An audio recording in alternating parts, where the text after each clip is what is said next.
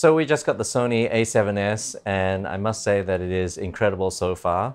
We just wanted to demonstrate how amazing it is in low light. I'm being lit just with the screen of a phone, and this phone is set to its brightest setting at the moment, but it's just the home screen.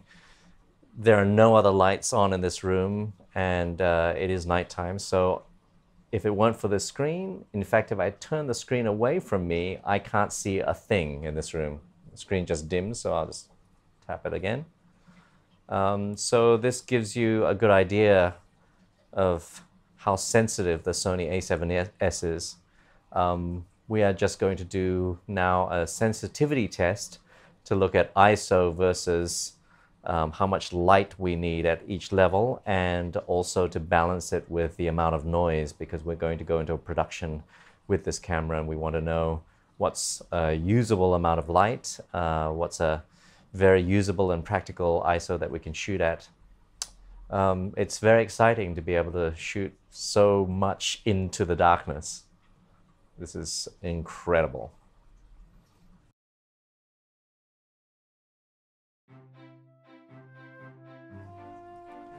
This is now ISO 1000.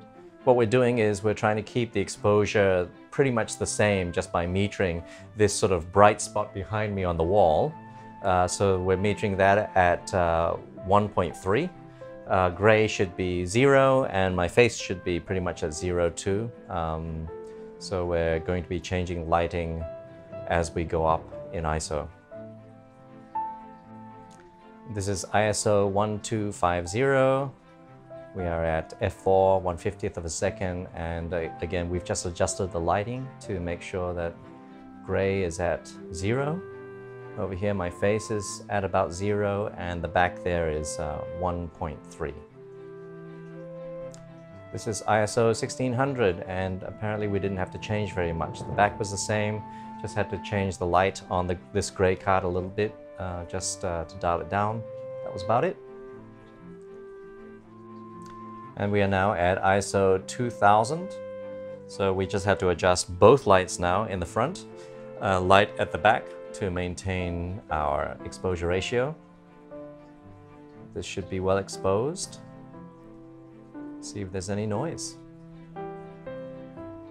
This is 2500 ISO. Again, we're at f4, 1/50th of a second. And we've just adjusted all the lights down to match exposure. So this should be well exposed. There should be very little noise. This is ISO 3200. Once again, we had to reduce lights on both sides and the back to match exposure. We're hoping to shoot around this range. This is a nice sort of lighting for our actors. In fact, we'd like to have less lighting if possible than this. Now, just as a bit more of a info about this setup, we have no overhead lights at all. The entire room is completely dark. We have 2 LEDs in front here and just one LED back there, and of course that lamp in the back corner.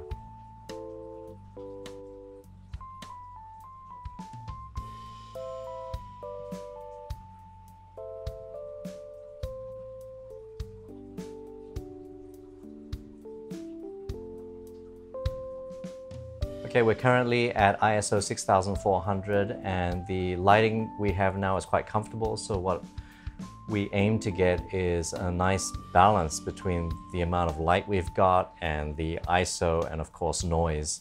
And we have a very comfortable setup here in terms of how bright it is for the actors and how comfortable it will be for them to act with, or even presenters or hosts.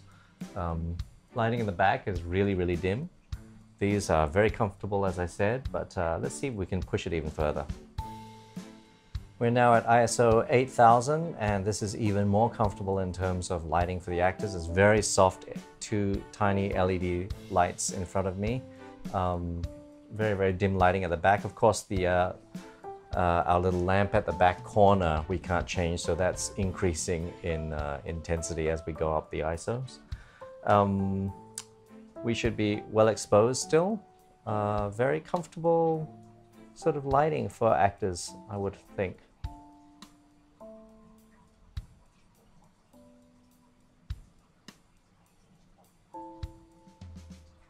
We are now at ISO 12,800, which is a crazy, crazy ISO to be shooting at on any other camera except for this one.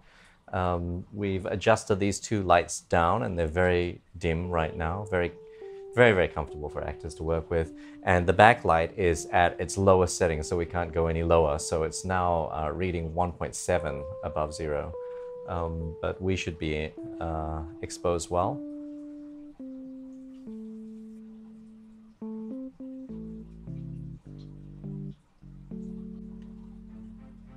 This is ISO 20,000 and it's starting to get quite dim. In fact, I wouldn't really read under this light.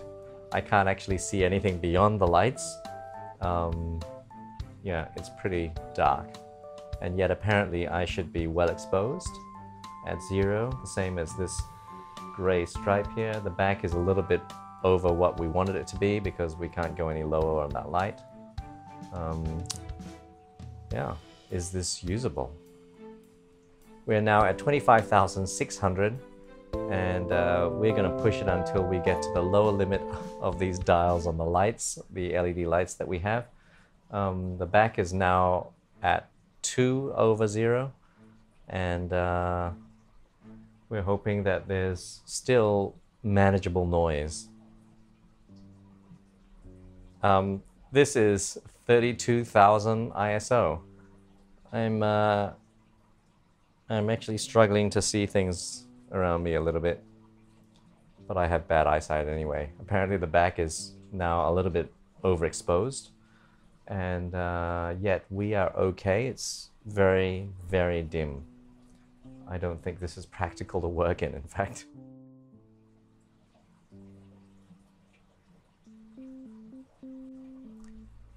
And this is ISO 51,200. Our tiny little LED lights, which are about this big, are both on their minimum.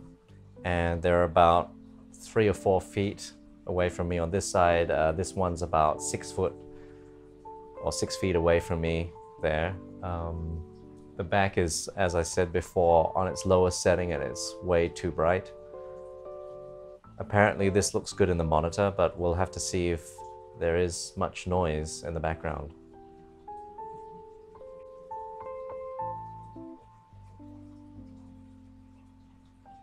And we're probably going to stop the test here at 80,000 because most people say that after this it's quite noisy. We're going to see for ourselves. We are apparently well exposed here for gray and my skin.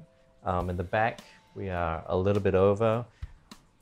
One LED light here that I'm blocking, just about 4 feet away, and now it's this light is about almost 8 feet away from me. It's a tiny little LED panel now on its lowest setting, so it's so dim that I would not be able to read.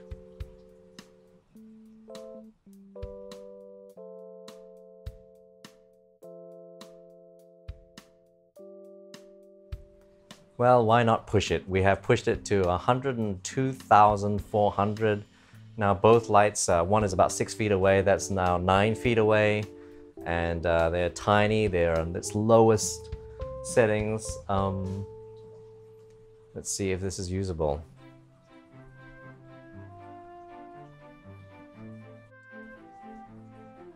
And this is 160,000 ISO.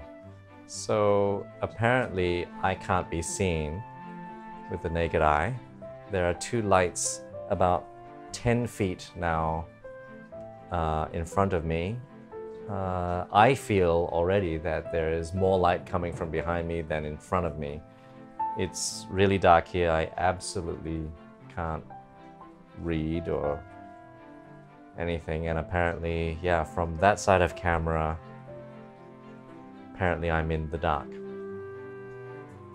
And this is 256,000 ISO. We've had to turn the lights now towards the walls of the room because we can't get the lights any further back and we can't dim the lights any further. It's very, very dark right now. But we want to see how much this camera can see in the dark.